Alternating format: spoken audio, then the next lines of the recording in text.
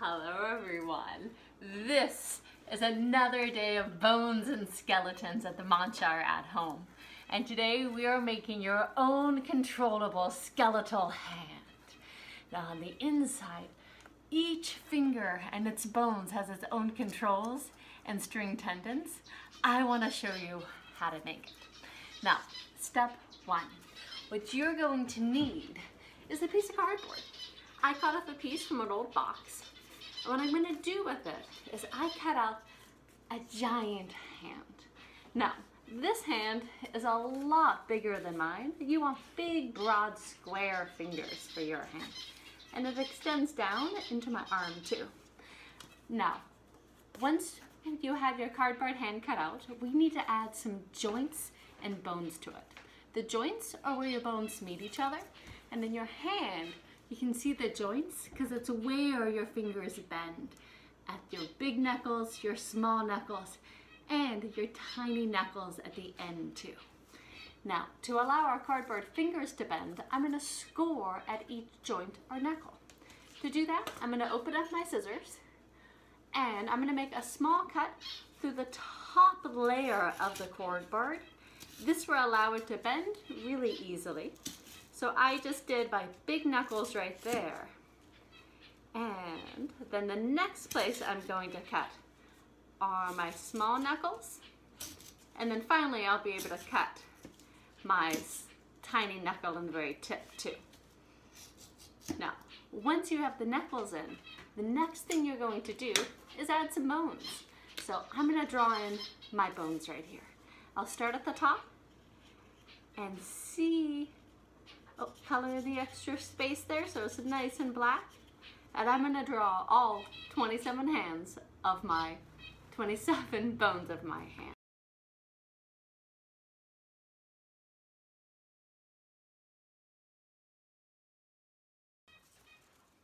Now you have your bones and your bendable joints.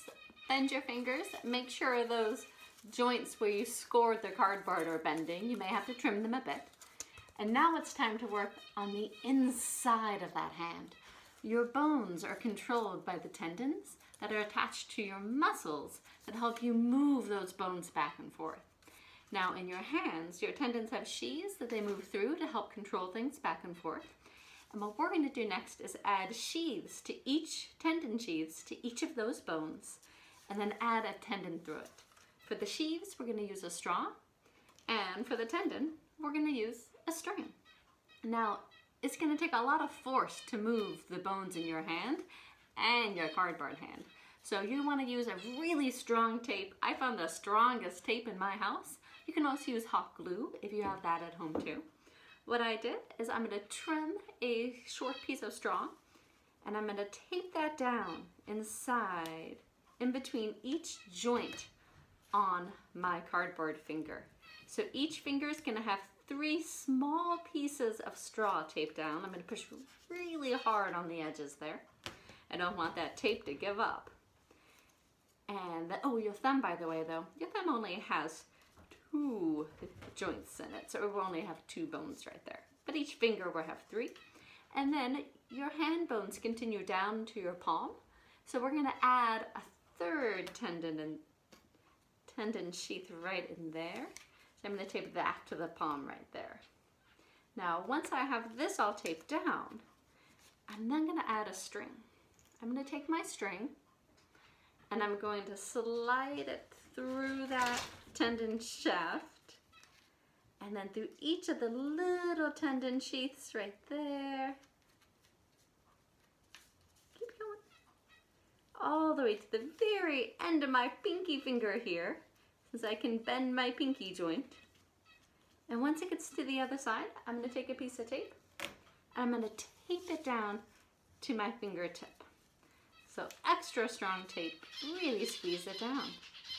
And then to test it, I can pull on the string and I can bend my pinky finger. Now that middle joint wasn't up. It just needs a little bit of trimming so it can bend right. And there's my bendable pinky finger. Now, watch as I do that to all the other fingers on my hand.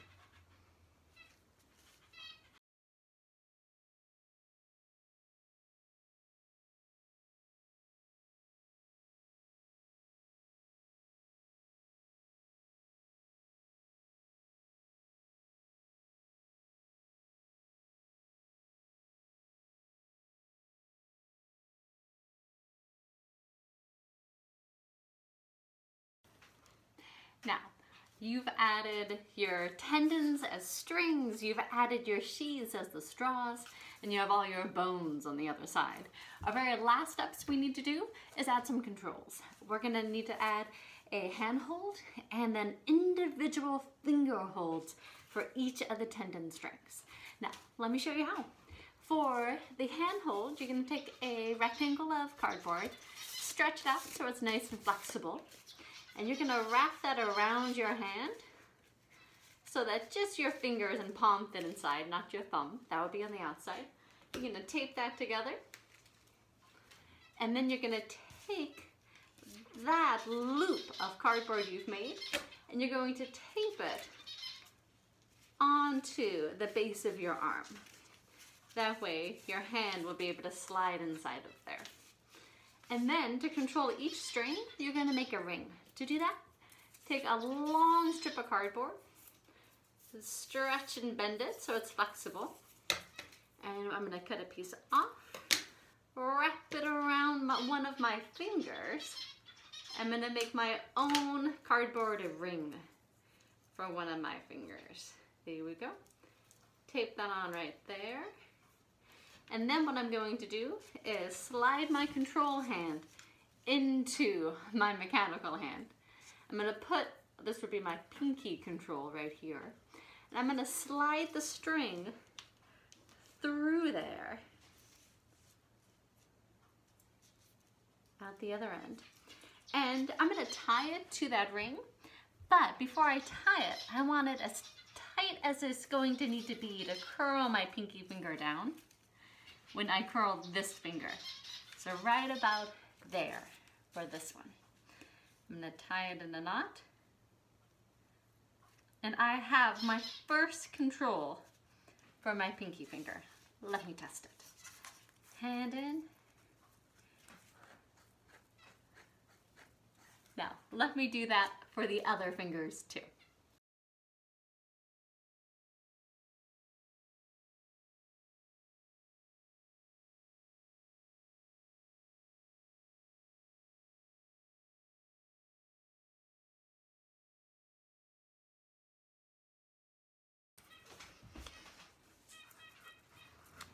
And we did it. We just made a mechanical hand using levers and pulleys, and your body does the same thing. It has bones, joints, tendons, and ligaments, all connecting your muscles to your bones, allowing you to be a mechanical human. Now, we're going to be moving on to animal bones tomorrow. We have a live webinar you can join us in. And we're going to be talking with Dr. Jerry De Silva. He's going to be back sharing a huge variety of animal bones, what they have in common and what's different about them from one animal to another. So bring all your bone and skeletal questions tomorrow to the Montshire at home.